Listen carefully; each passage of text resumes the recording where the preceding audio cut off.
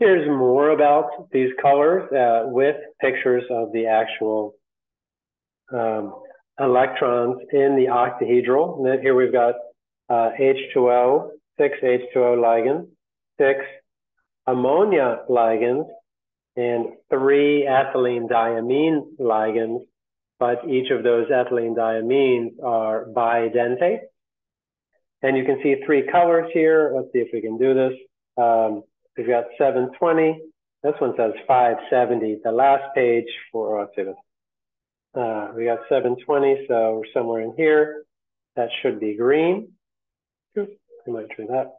And then here we've got 570, 579. So even from different sources, you get slightly different.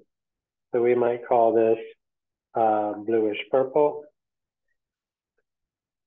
or purplish blue, I'm not sure which. And then you get 545, and that is definitely purple, which is very nice.